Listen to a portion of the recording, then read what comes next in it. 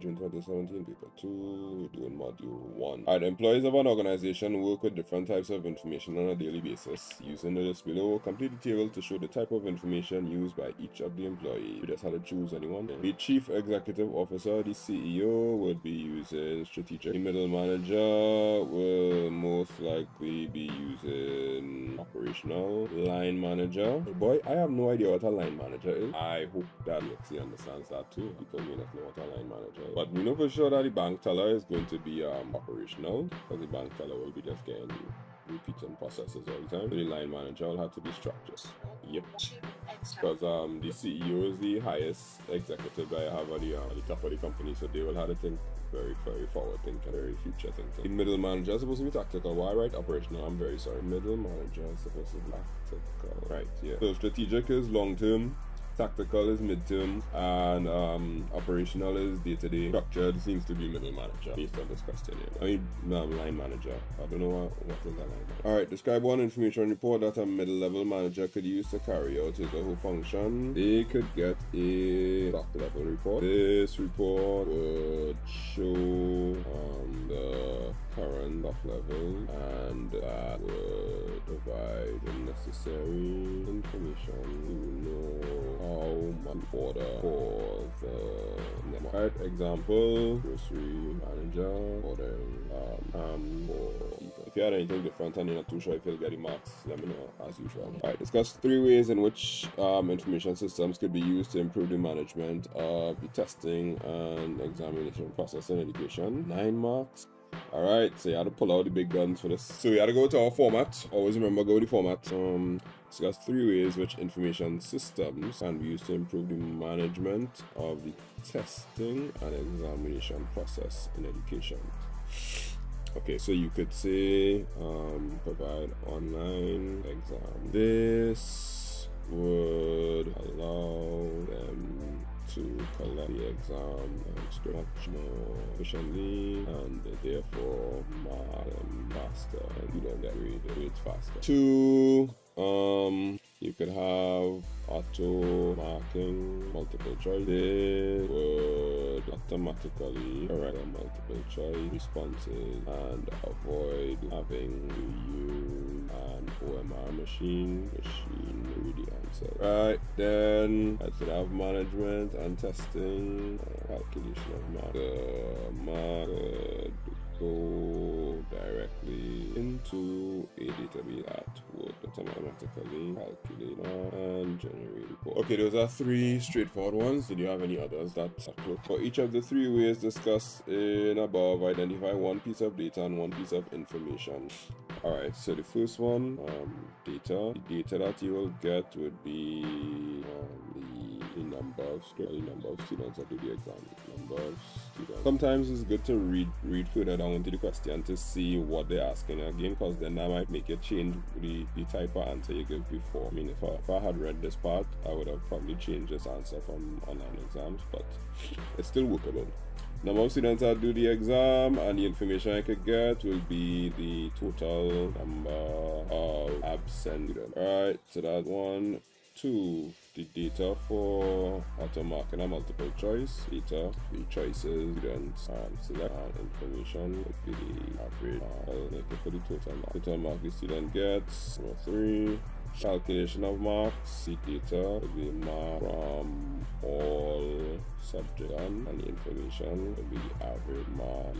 Right, so the data and information is basically what you're putting and what you're going to get out. So you just have to kind of see from your example. Alright, if you put in this, what we're going to get out. Usually when you're doing your data and information, usually it's a mathematical thing that takes place to compute it. So totals, averages, sums, max, min, all those things, those are usually your more go-to answers. They tend to work a lot better example-wise, especially for example. Alright, there's 3 disciplines in the field of computing other than information systems. You have computer science, software engineering, computer engineering, and then you have information technology. Alright, cool. As cake mark. Number 2, various hardware and software communication tools are used in information technology. Discuss 2 advantages of using email for transmitting information. 2 disadvantages of using email for transmitting information. Alright, discuss. So that means we gotta give our example, because discuss would mean explain and give our example, right? So let's go with accessibility, in order to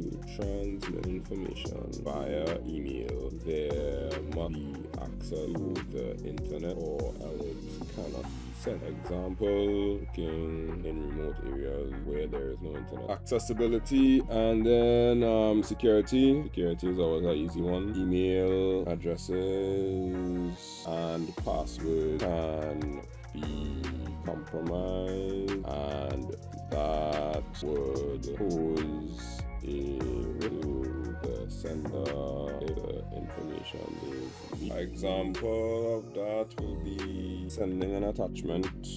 Example, sending attachment vertical information that are intercepted. Alright, that would be a good discussion there. You state your point, you give explanation, and you apply example. It'd be alright there. Alright, many software tools using information technology are now internet-based. There's two internet-based software tools that are used to store data. I guess they want to give you names like Dropbox, Google Drive, OneDrive, iCloud. Those would be places I would store data. I would assume that they would give you it still, because I believe they just want to know the software tools. But I think the answers for this, like the official answers, and they have those things. Not too sure what to tell you. You are correct in my estimation. It's 2017, right? Yeah, 2017%. Yeah, they have Dropbox open, yeah, Google Drive, and all those different things. So I don't think they would have given it to you, but they should have still listed two examples. So I would assume that they would have had some sort of argument about it, and they had to give it to. Yeah. Alright, outline two advantages of using internet-based storage tools. You have ease of access. The information stored can be accessed from any computer that has internet access. Then you have cost/maintenance.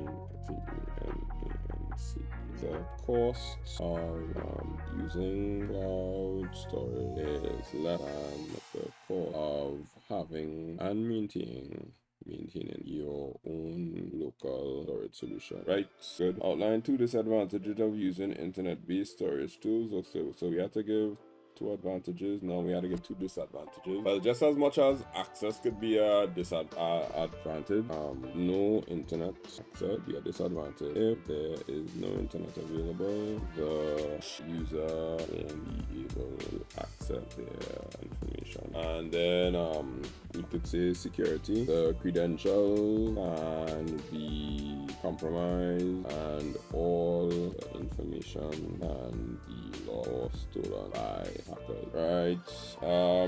Let's see. Search engines are commonly used to retrieve information online. There's two examples of search engine. Example of search engine would be Google. Then they would also have Yahoo, the search engine, Bing, Ask.com. Yeah, get all those search engines. Explain one advantage and one advantage of using search engines to retrieve information. Explain one advantage of using search engines to retrieve information. Well, you could say the large amount of large range of search results.